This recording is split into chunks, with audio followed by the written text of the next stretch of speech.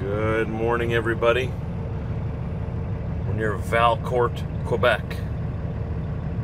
We're gonna grab our load today and start heading west, back towards home. You know, you think you clean everything in the evening before you go to bed so you can wake up and it's all nice and ready to go, and then the sun comes up and it just shows everything's full of dust again.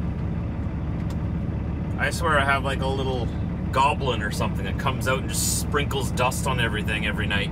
So when I wake up, everything's dusty again. Crazy. You know what works good?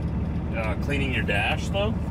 This can is pretty beat up already because it's been sitting beside my seat here, but this BULLSNOT Dashable, it's not an ad or anything, but this stuff works great. Leaves no streaks, at least that's what I've found. You spray it right on your dash, you wipe it off, and it looks brand new. As you can see, I've had this in my truck a little while. It's been bouncing around here a bit. Use it all the time. Works great. You can get it at most truck stops in the States, and it's slowly coming into Canada as well. I've seen it on the shelves in Canada too. And if they don't have it, you can always just say, hey, why don't you have it? I know the guys at BULLSNOT. They're really good guys. It's a really good company, so you're supporting good people. And the stuff really works. Like I said, not trying to do an ad or anything, but every morning I'm waking up and there's just dust all over the place. Even this thing doesn't really pick it all up. But everything looks all nice and new. I don't have to look at yesterday's dust and yesterday's dirt. Believe me, today's gonna have enough dirt all by itself. I don't need yesterday's dirt. Okay. I'm gonna run pick up this load. I hear it could take me a little while to get loaded. That's the rumors. I don't know if I always believe the rumors. Maybe I'll get loaded real quick. I gotta be there in an hour and I'm 20 minutes away. So I'm gonna head over there now so I'm early because I don't exactly know where I've gotta go. I've never picked up here before. So I want that extra time to be able to wander around a little bit and figure out what's going on and where I get loaded. It's a big place. I think so. I've looked on Google Earth and used Google Street View. I think I know which driveway to go in, but it might be the wrong one. And then at least if it's the wrong one, they can be like, hey, what are you doing here? This is the wrong one. You need to go over there. Then I can get out of there and go to the right one, and I'm still not late. Today's bugs on my windshield and I are off. We are loaded up, and we are in a rush. That's why I didn't film too much after I got loaded. I've got to get moving, and I've got to keep moving now. I have 500 meters. Karen? To the left on or 20 West Montreal. Don't make me do it. Don't make me throw you out the window. I'll leave you here in Quebec and you don't even speak French. Or maybe you do. Probably does, doesn't she? Probably does. We're just merging onto Quebec Freeway 20 here, Auto Route 20. We're gonna go around Montreal and then up through Ottawa, up Highway 17. Our first delivery is in Schreiber, Ontario, and our second one is in Thunder Bay, Ontario. I have to get them both done tomorrow. I don't have to. If I don't get Thunder Bay done tomorrow, the only thing is I'm gonna have to wait until Monday then to deliver that. Unless if we can figure something else out where there's another driver in the area or something. But the goal is to deliver it tomorrow.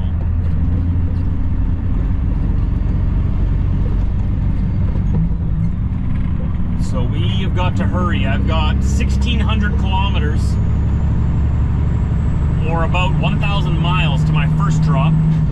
So I'm not gonna quite make it there tonight yet, but I gotta get as far as possible, as soon as possible, so that I can stop for my minimum 8 hours and then get to the first drop, get nine of these pieces off. I have 24 pieces on my trailer. 9 of them off in Schreiber, and then I go and I get another 5 off in Thunder Bay. Continue on this road for 74 kilometers. And Thunder Bay is about another 2.5 hours west of Schreiber yet. So there will be a lot of road footage. I didn't even have time to stop and scrub the bugs off the windshield this morning. I got the delivery, what time I need to be there. I called them to see if they were open Saturdays. They're not. So it's either Friday or it's Monday. I want it to be Friday.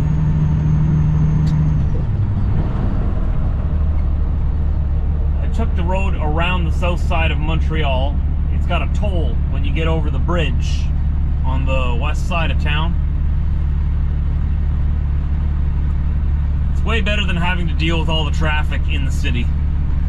I don't have time to waste on that today. So I don't know if I saved time by going around here, but at least I didn't have to deal with that traffic.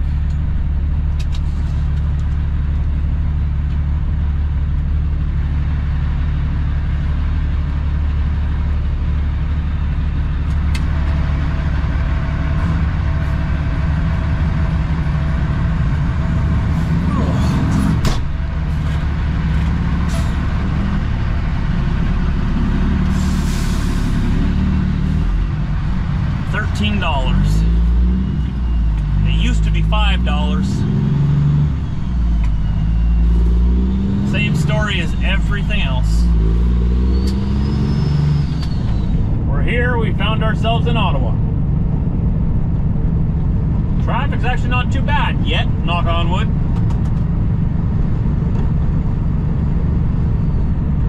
Picked up a few more bugs. No time to stop and wash them off though, so we're just gonna ride along with them. They're just along for the ride.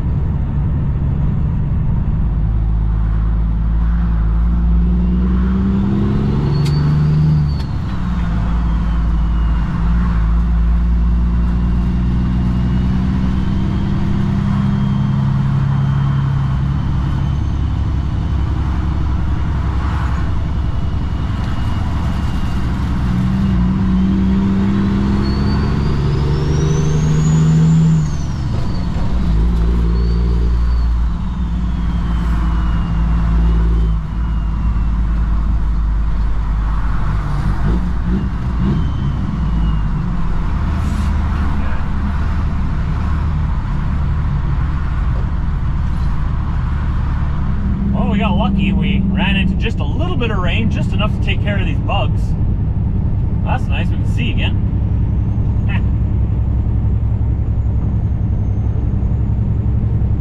Headed through, well, now we're on 2-lane highways pretty much all the way through to Manitoba. There are sections of 4-lane coming up, but for the most part, this is what we have to look forward to. And of course, that comes along with the drivers that are on the 2-lane roads. You know, same ones we always talk about.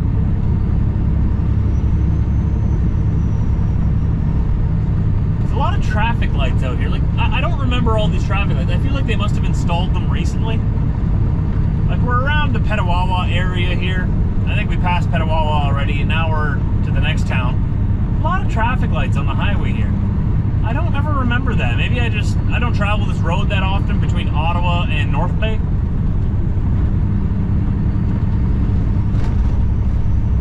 I know there's a military base in the area here because there's signs all over the place, like military equipment, slow-moving military equipment. Here's another one. Oh, this one's in French. It says troops and vehicles, or slow-moving troops and vehicles. That'd be pretty cool if we saw a tank. That'd kind of make my day. And another red light. Of course, because we're in a hurry. There's a red light coming up here. Seems we've been fortunate enough to see all of them red so far. But that only happens when you're in a hurry. Ah, this is Petawawa, up to the right here. Canadian Forces Base, Petawawa.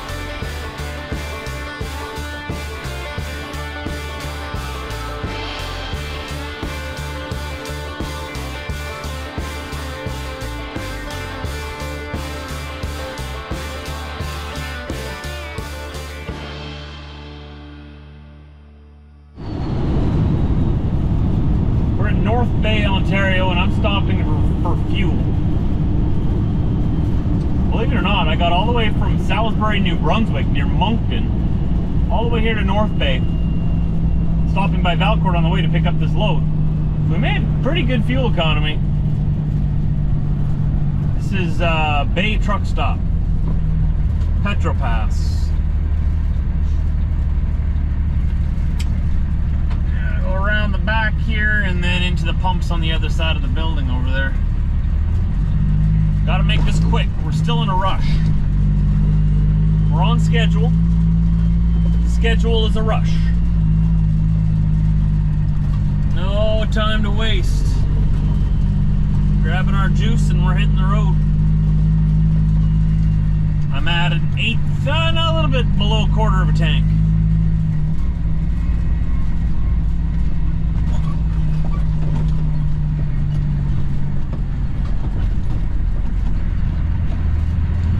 Here to the left. Perfect, no lineups. Nice.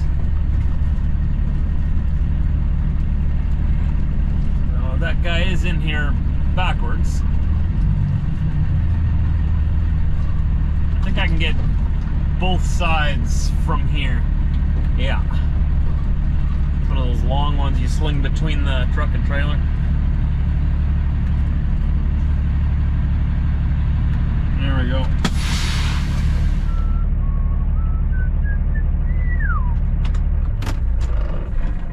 Gotta be quick. Every minute matters. Every minute. Hey, we're gonna be doing another one of these giveaways, goodie bags or goodie boxes, goodie care packages from Howes very soon. Keep your ears and your eyes peeled. And that'll be popping up in one of my videos soon. I'll let you know what you got to do to get one. It'll be different than just emailing me like last time. This time you're going to have to do something different to get one. Probably be a hat, maybe a shirt, a mug. We'll see what happens. See if I can get one of these into your hands. But you got to pay attention. It's the next day. I skipped a bunch. We're going to combine these 2 days into one. This trailer was loaded 3 high all the way to the back here. I've already got my first 2 deliveries done. One was in Schreiber, Ontario, one was in Thunder Bay, Ontario. I'm here in Thunder Bay and I just barely made it. These guys are awesome. I called ahead and I asked really nicely. I said, hey, I'm gonna be there at 4:30. And like, well, we go home at 4:30. I was like, oh, okay, well, that's cool. Well, is there any chance I would be able to get unloaded? I mean, if not, that's cool. I'll wait here till Monday. We can unload Monday. And you know, we went and talked to the guys in the back, and they asked, you know, would you mind staying late? And they agreed. They said they'll stay late and they'll unload me. Good people everywhere, you know, help me out. So they got me unloaded, and everything's closing up now. And I'm ready to head home. The other option was going to be that I was going to stay right here in Thunder Bay for the whole weekend. Right here. Unload first thing Monday morning. The rest of these on my trailer are going to Kenora. I was gonna go to Kenora, unload them Monday afternoon, and then quickly run over to my other place where I always pick up in Kenora, grab another load, head down to Minnesota. And I would be home a few days after that. But now, because of these really nice guys here, these really nice receivers who did me an amazing favor, really nice, they don't even know how much I appreciated it. I tried to tell them over and over how much I appreciated what they did. They were so nice, and because of them, I get to go home now instead of sitting here alone by myself in my truck all weekend. So I won't be home tonight yet. I'll be home tomorrow, which is a Saturday. I'll be home at a good time tomorrow too, so pretty early in the day, or midday. Get all day tomorrow and all day Sunday at home. And Monday, I'll hook back onto this trailer and I'll pull it to Kenora. We'll unload it in the morning Monday and then go grab that load and do our rounder to Minnesota. So I'm really happy about that. And I just want to tell you that story, that I like telling you when good people do good things, because you always hear about the bad stuff. That's all you hear on the news, right? It's always bad news, bad people everywhere. Everything's going bad, and you know, there's nothing to look forward to, nothing to wake up for. The world is just going downhill. Well, that's not true, because I keep saying that bad news sells. So when you watch the news, especially the mainstream establishment news, they're gonna just stop watching them altogether. Stop watching CBC, stop watching CTV, Global, CNN, MSNBC, Fox, all of these mainstream news outlets. You gotta stop watching them. They're filling your mind with just nonsense. Because they'll tell you that everything's going downhill, that the world is ending, you know, there's a disaster around every corner. When in reality, the truth is that good people are all around you. Everywhere around you. They're just quiet. They're not out there making a big scene, drawing attention to themselves. They're just living their lives, being good people. And that's not newsworthy. That's not gonna sell. Well, every day, oh look, another good person did a kind deed.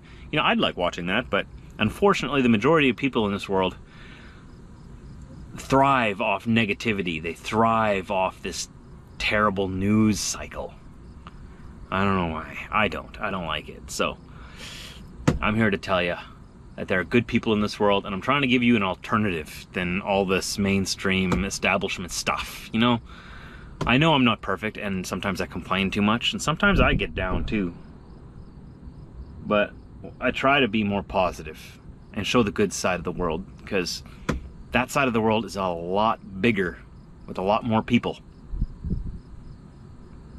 For every like negative bad person you see on the news, there's like 50 good people, maybe even more, maybe 100 good people for every bad person. It's just the bad people, the evil people, the negative people. They're so noisy, they're so loud and obnoxious, and unfortunately their bad behavior sells newspapers. Well, I guess we don't have newspapers anymore. They get clicks.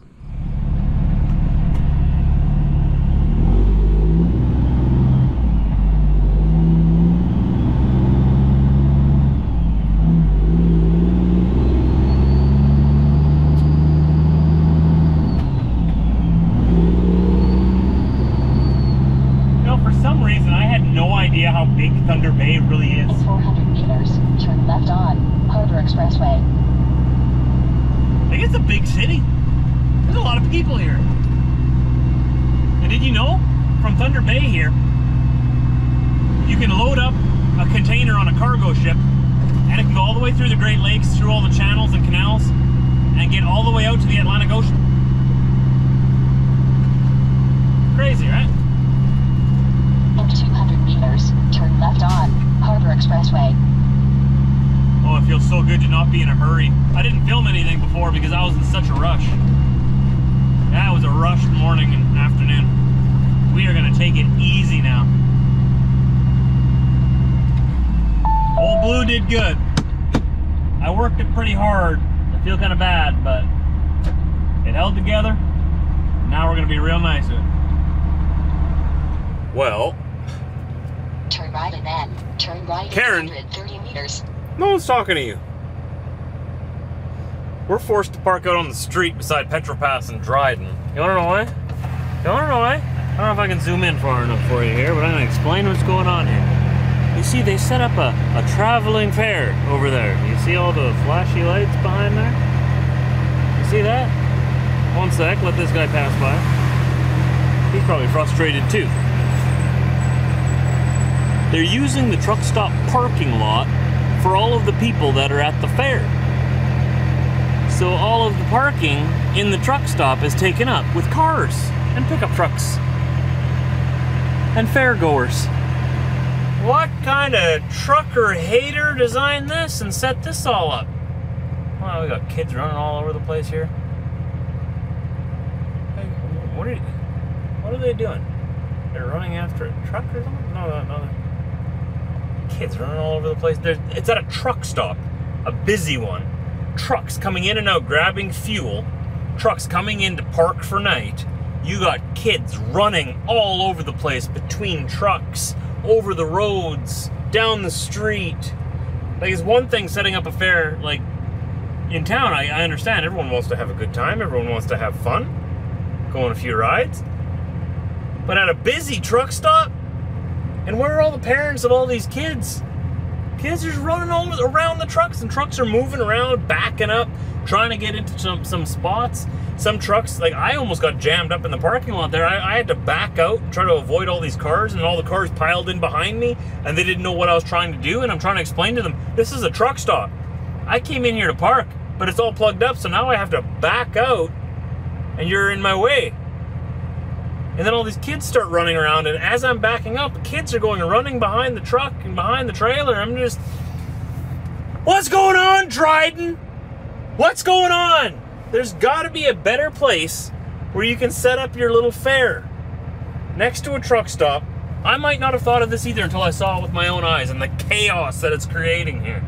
Someone's gonna get run over. Someone's kid's gonna get backed over. I hope not. I hope not. But there's more trucks coming in because everybody's coming off the road expecting to find parking.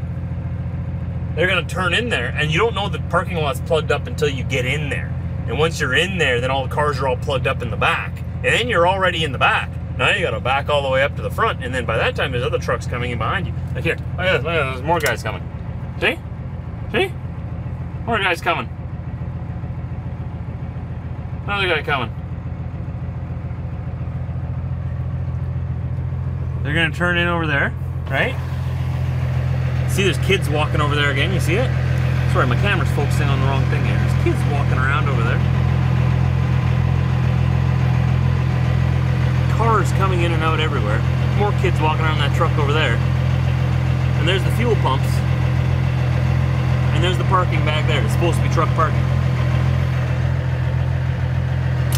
I'm sorry if I seem like I'm repeating myself, or oh look, here comes another truck.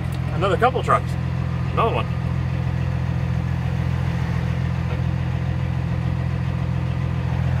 Where are they gonna go? See, they're gonna turn in there.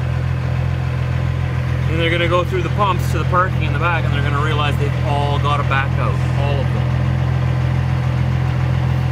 Like,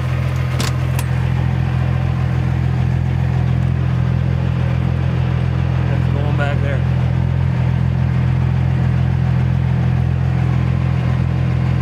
Yeah, see, he's realizing now. He realized pretty early. He's gonna have to back out. Here he comes backwards. Hopefully no kids go running behind him.